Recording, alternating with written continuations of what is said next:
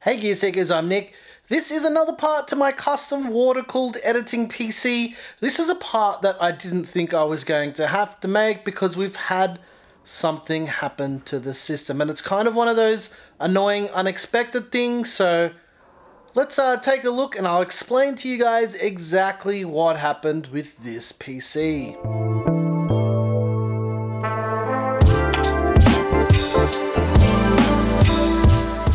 So this PC right here is the PC that I built for my main editing PC.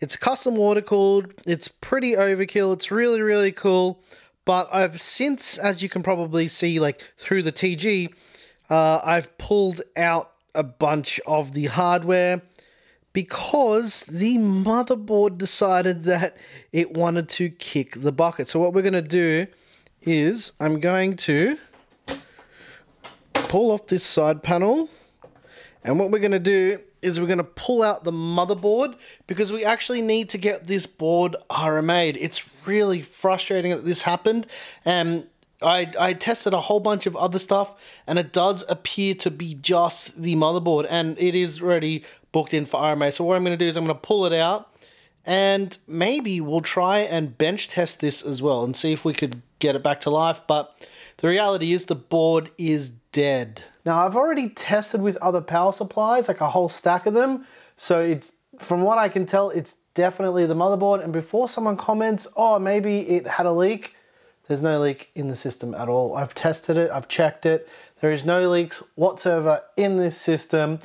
It's just a case of bad luck. To explain what happened, what I decided to do was the A-series GPU that we air-cooled that we had in here to begin with, the 3090 Strix, I decided that I wanted to take that GPU out, put a water block on it for another project, and actually put the air-cooled 3090 Founders in here. So I put the air-cooled 3090 Founders in here, I powered it up, and it didn't power up. So I don't quite know why this has happened, and the first instinct I had was like maybe the power supply died. So I tested a bunch of different power supplies with this, and turns out it has nothing to do with the power supply at all. I haven't had a chance to bench test this yet, so I need to actually test if the CPU is still good. I might be upgrading the CPU as well. So I'm in two minds. I can get my hands on a 64 core, which is probably, it's really unnecessary, guys. You don't need a 64 core in your workstation. There's just not many applications that really need that many cores, and I can already see the comments, oh, but for this application, yeah, blah, blah. For this application, 32 cores is more than plenty. I'm currently back on my 24 core Threadripper editing PC with the 3960X, and that thing has just been really good, and I'm glad that I kept it together as a backup, otherwise I would have been up the creek without a paddle. Knock on wood that my 3960X PC keeps going hard, but like the reason why I built this way, and this is a true testament to these type of systems, is you're going to see me pull out the motherboard. It's still going to be water cooled, but I don't have to pull a whole loop apart. It's actually kind of a blessing in disguise because you get to see a true use case for this type of installation and build. So again, big heavy thing, motherboard needs to come out, but there will also be a final part to this series because I just want it to end now. I was using this for about 2 or 3 weeks with the air-cooled GPU and it worked. Oh, it was amazing. Like, it was so good. Didn't get hot at all. Thermals are fantastic. Almost swore there, but the thermals are very impressive on this thing. I really like this thing. It's just a shame that this happened, but let's get on with it. I need to pull this board out. I've already booked this in for an RMA with Gigabyte, so they will let me know what actually happened with this. So that would be a nice update, but I suspect that it's basically just going to be a matter of them just sending out a new board. Or they'll be like, oh, it's too expensive to fix. So they'll just end up sending a whole new board out. But this is very easy. This is a true testament to this type of installation, right? There might be a little bit of dripping, but not enough for a leak. Unplug, look at that. Water cooling fitting unplugged. Unplugged, no leaks, right? And it's as simple as that. And then I can just quite simply unscrew the water block. The other thing as well, the water block stays filled with coolant. So when I do plug this back in, it's ready to go straight away. So I don't need to re-bleed it or anything like that. It's just going to simply work. There we go. And hey, look at that thermal paste coverage, right? Perfect, perfect. That little method that I showed, absolutely perfect. But I did want to give you guys an update, and I decided to actually film this part. All of the other testing and stuff that I did when it died, I didn't bother with it because it was just in the heat of the moment, frustration, wanting to get back up and running. And then luckily enough, we did have a spare system to continue editing on. And that's why I used that storage card as well that you saw in the last part, because all I needed to do was plug that storage card into the new system or the other system in the BIOS, set it to bifurcation mode, and it was up and running instantly. I didn't have to do any weird trickery or any type of whiz-bangery in the BIOS. It was just up and running basically instantly, and it's still chugging hard to this day. But we're gonna, only one more screw after this one. There's only 7 screws holding in this board because that's how many there are for this board, because I can't put a screw in up here and then it's got a center peg. And this is why I wanted to build this system like this, because just like that, the motherboard is out and I can do whatever else I need to do. And the first thing I need to do is clean the massive IHS on this. And there's actually one M.2 underneath here that I need to pull out too. So let's clean this up. And yeah, now that the board's out, it doesn't really seem to be anything that would indicate that there's been any issues with this, but I do want to get the CPU out. The other thing that I want to do as well is I want to put another motherboard in and test this power supply. Because unbeknownst to me when building this system, and I used this power supply for a long time, there was a Corsair HX series recall the other day, and more specifically the HX 1200, which is the power supply that I'm using in this system. So I actually don't think it's the power supply, considering I did test a bunch of other power supplies and this board still did not fire up. So yeah, let's hope that it's just the motherboard and not the CPU. The power supply is a bit of a pain to change out, but we can do that no problem. All right, time for this CPU to come out, but I do need to know if this chip's dead. I don't think so, because even if the CPU was dead, the board would still spring to life in some way or another, because the Q flash lights on the back usually light up when the board has any type of power, regardless of if there's anything in the socket. So yeah, I'm gonna say it's not that. But while we've got this up, I'm gonna clean the inside of these. Get so grubby. Ooh, I just hate cleaning these. I hate desocketing them. There's 4 billion socket pins you can potentially bend. I just don't like doing it yeah. It's fine, it's fine. Everything is fine. Time to pop that CPU out.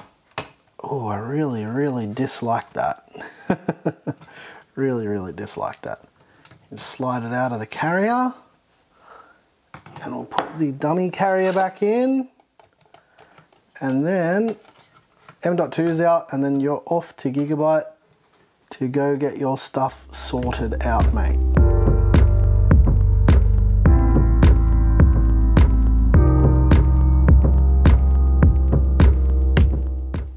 While I'm here, I want to know what's going on with this thing. So what I'm going to do is I'm going to put the 3970X back in this MSI board that was giving me problems, just to see if this system posts, because if it posts, then it's definitely not the CPU. So I need to rule this out before I jump to any more conclusions about this. So I like that it's got this protector on the socket, not like the Gigabyte one where it's just got that single carrier. This has got like a double carrier and a socket cover.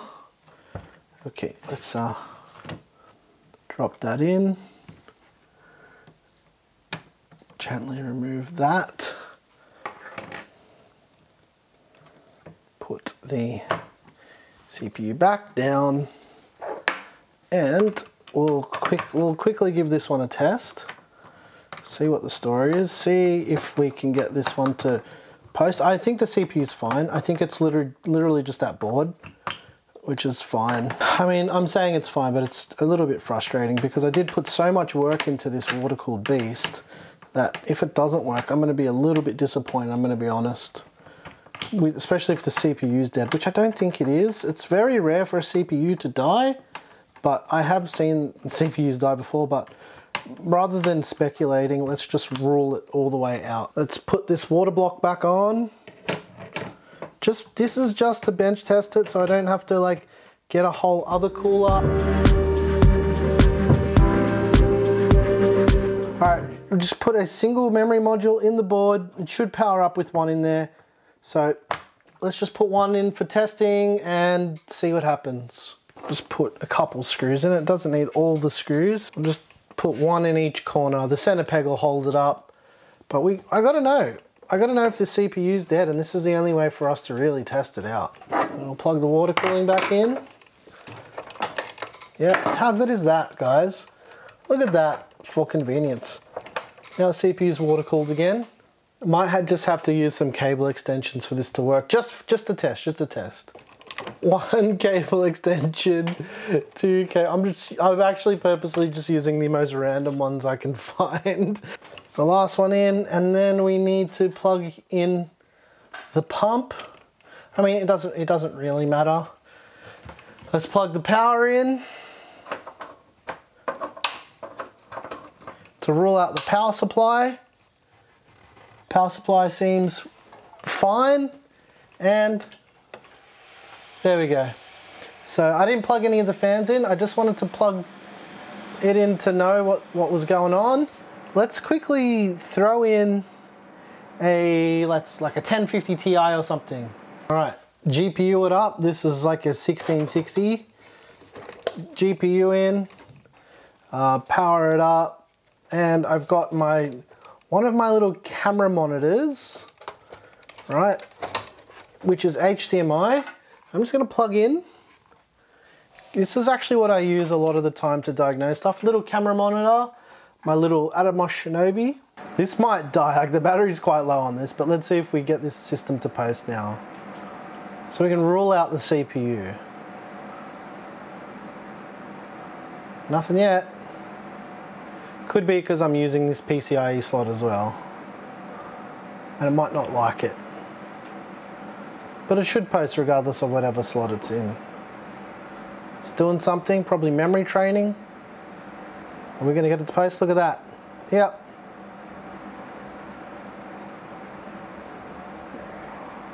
And the system is now posted. So the CPU's detected, the RAM, everything is working.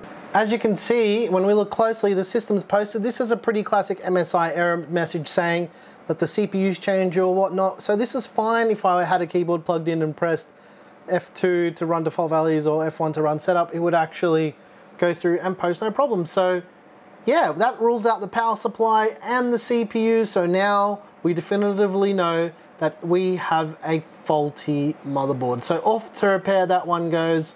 And it's actually good that the CPU and the power supply are in working order. The fact that it's not the CPU or the power supply, to me, ladies and gents, and my best old friends in the world, is a great relief. Because now I don't have to worry about the CPU being dead. It's not the CPU. That motherboard just decided it was time that it didn't want to live anymore. And that sometimes happens with tech. And the reality is it usually happens at the most unfortunate times. And I was actually preparing for the custom water-cooled build by swapping the GPU around. And the second that it had the new GPU in, it killed the motherboard. Funniest bit about all of that is the GPU, the Founders 3090 that killed the board, I suspect, I don't know. I don't know what happened. It's in my temporary editing PC now, and it's fine. It's working no problems. I haven't had any issues with it whatsoever.